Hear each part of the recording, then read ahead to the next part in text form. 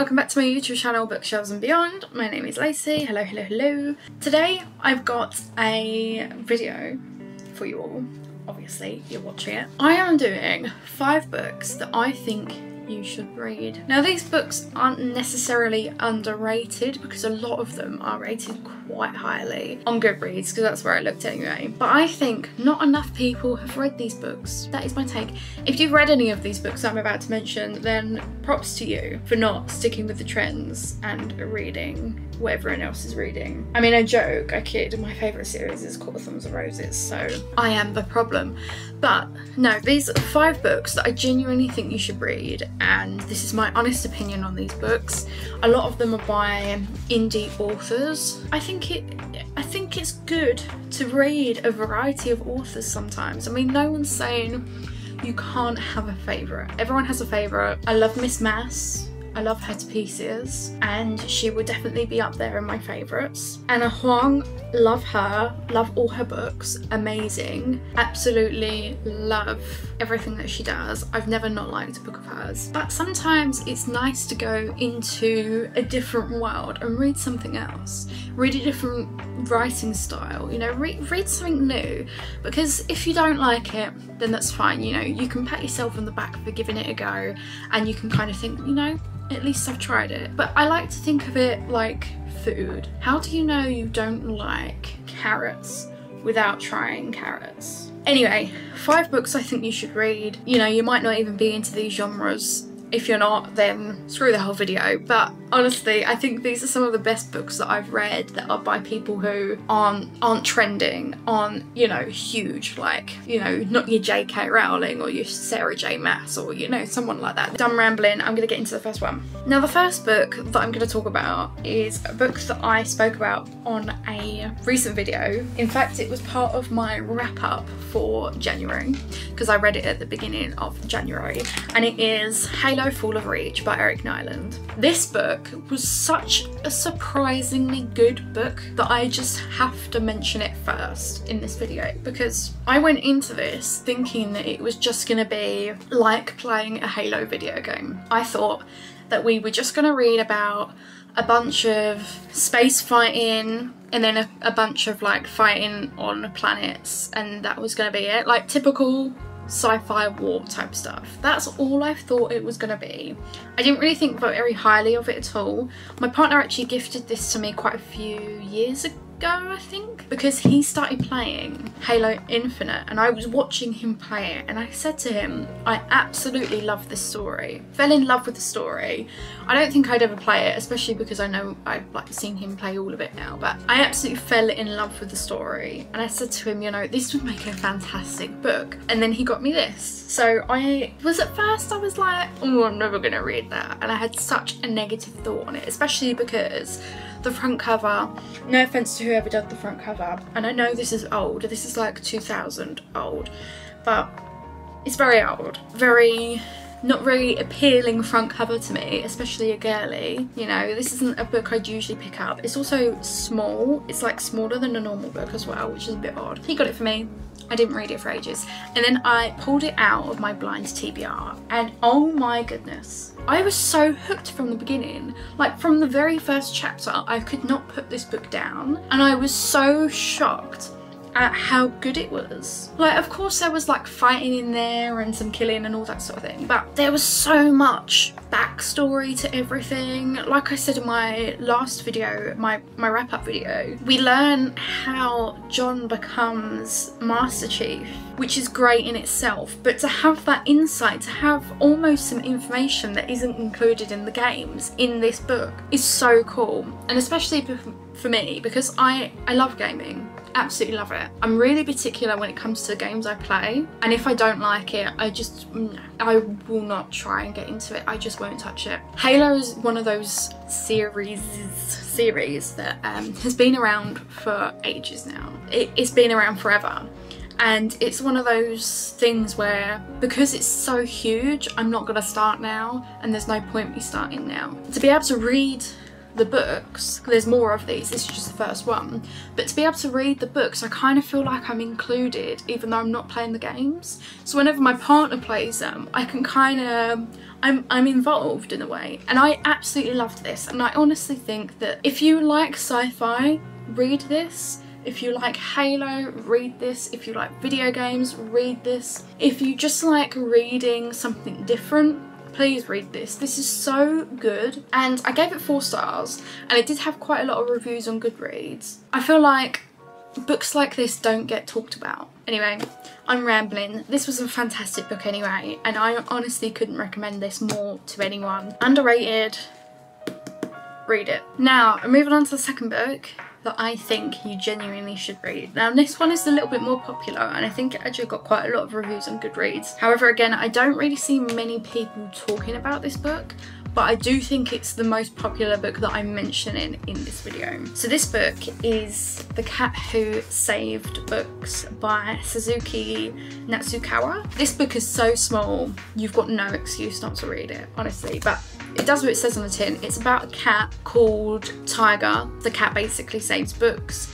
The cat like gets help from the son or the grandson of a bookshop owner who like works in there, and they go through these interesting worlds to be able to try and save books. And this is so incredible because there's so many hidden meanings in this book. You go to these different worlds, and I think there's like 3 or 4 different worlds. I can't remember off the top of my head. I read this last year. Each one has its own hidden meaning about literature and books, and just, it's amazing to just read this and understand what it really is talking about, because a lot of the stuff that's in here is actually real problems that we have, you know, in the publishing industry, and in you know, it's crazy. But I absolutely loved this, and it's only about 217 pages, so really short book. I probably read this in a few days. You could read it in one sitting if you really wanted to. I absolutely loved it. It was a 5-star book for me.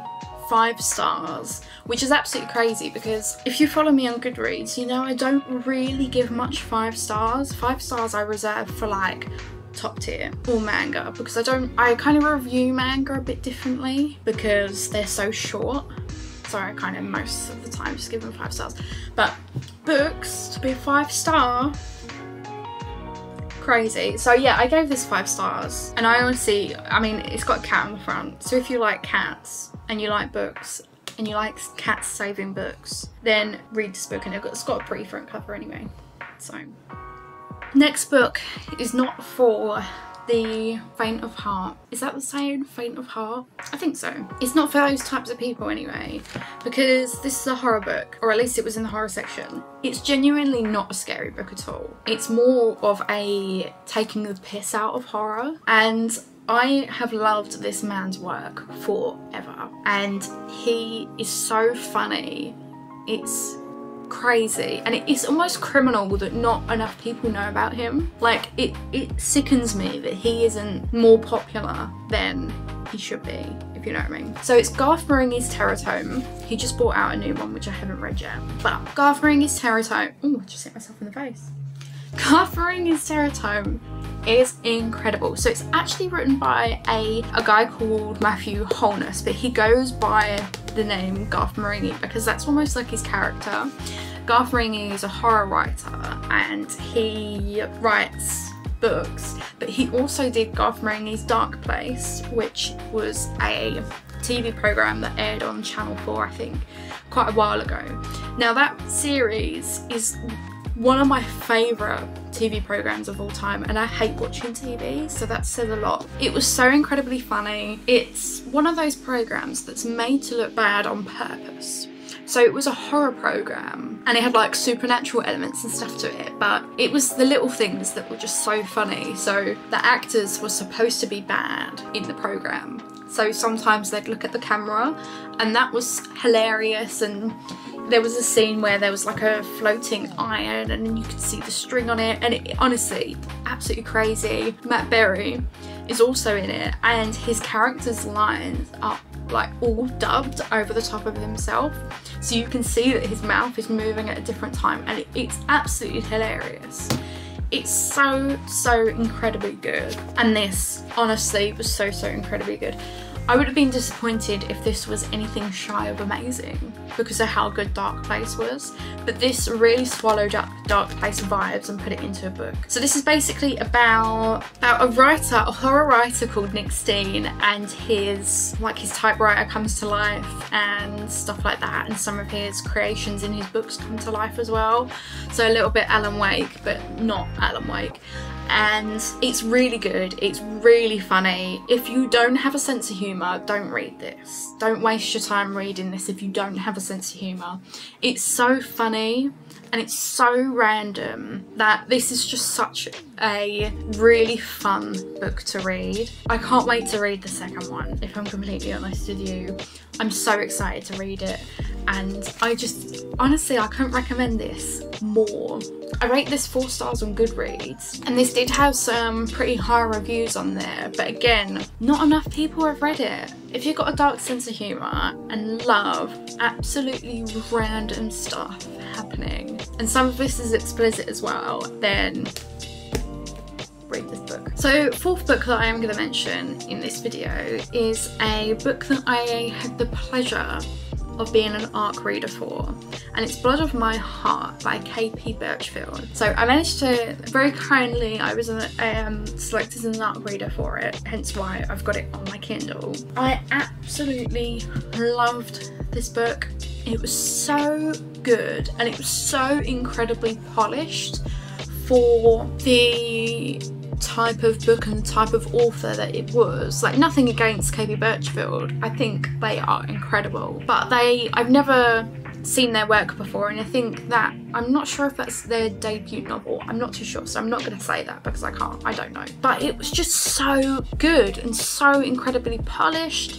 The writing was so it was very satisfying to read this book, and I know that's a weird way of describing a writing style, to be satisfying. I know that's odd, but I absolutely loved it. I gave this 4 stars on Goodreads. This is the first book of the Book of the Death God series, so there's going to be more. I don't know when the next one comes out. I am so excited. Very unique magic system, which I loved, and the world building was just, it was so good. It was like, I can picture the whole thing in my brain. Like, I can still picture it now, and I read this last year. So it was a good book. And again, I feel like not enough people were talking about it. After I read it, I didn't see anyone else read it when it officially came out. And that upsets me a little bit because it was a really good book. Like I say, I rated it 4 stars. I couldn't put it down the whole time. I read it in like the space of 2 days, probably. So that's really good because I am actually quite a slow reader. Despite what my Goodreads implies, I am actually a slow reader. I just read a lot of the time. And I also listen to a lot of audiobooks, so that helps keeping the reading count up. I recommend it so much. I believe it's on Kindle Unlimited as well. So if you have a Kindle or you've got Kindle Unlimited, you've honestly got no reason not to read it. So you heard it here, folks. You heard it here first, folks. That's what I meant to say. You heard it here first, folks. Read it. It was a great book. Honestly, I loved it. Now, my final book for this video, and although it's last, it's certainly not least. This is Tales of Earth and Leaves by Xandra Noel. And I actually got a physical copy of this. I bought this off TikTok Shop because she sells her books on there, and they're also on Amazon as well. I think this is on Kindle Unlimited again. So if you've got Kindle Unlimited, you can go check this out. Amazing book. So it's Tales of Earth and Leaves. There's Fae in this, and the Fae world is just so amazing. I loved it. It was so good. And you know what? For once, we had a nice guy as the main love interest. All these romantic books always have really grumpy, moody guys who by the end of the book turn out to be a really nice person because they're falling in love with the main character. For once, we have a guy who was nice from the start. Honestly, I loved this book. I got a little note when I bought it, which was so sweet, and Xandra signed it as well. I absolutely loved this book. So I believe the series is finished. So it's a whole series. I haven't read any of the rest of the series yet. There is a separate series that unfortunately I can't actually remember the name of. I think it's called Realm of Wind or something, the series. But there's a separate one. First book is called Chained. Also go read that, also by Xandra Noel. That was really good, and I can't wait for her next book to come out as well. Hopefully that will be in a future wrap-up video. You never know. Watch this space, watch this space. But honestly, I absolutely loved this book, and again, it's indie author, and I think someone needs to pick Xandra up, because these books that she's putting out are honestly so incredibly good, and they're not short, they're like a decent length, and they're very juicy, and they've got great plots in there as well. So that's another underrated book that I genuinely think that people should read. I honestly recommend that book. So that is all 5 books that I recommend most to people. I recommend for you to read. Obviously, if you like these genres. If you don't like any of these genres, then I'm sorry, but I can't help you. So, but no, these books I really love with all my heart, and by no means are these my favourite books. Like, these are up there, they're definitely up there, but these are underrated, underread and underappreciated books that I really think people should get behind.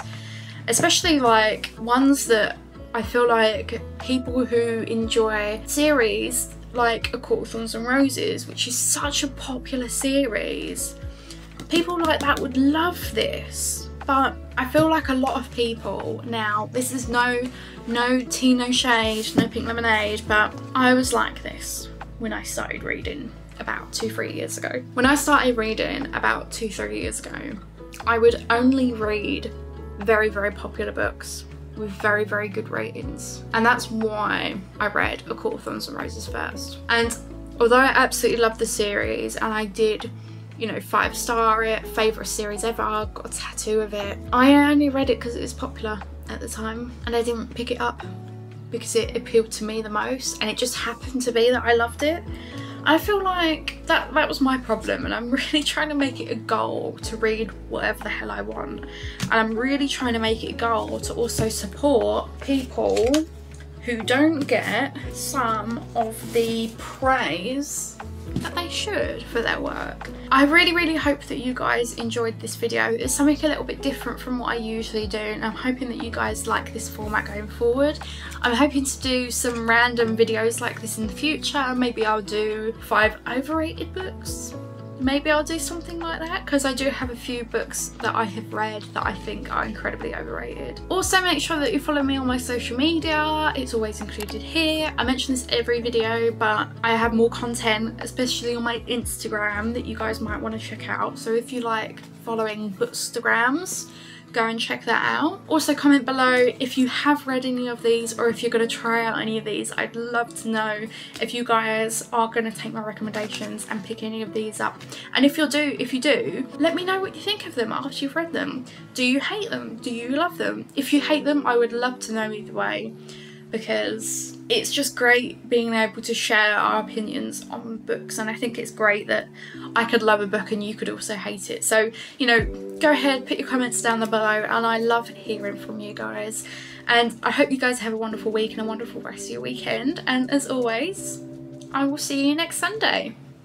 Bye!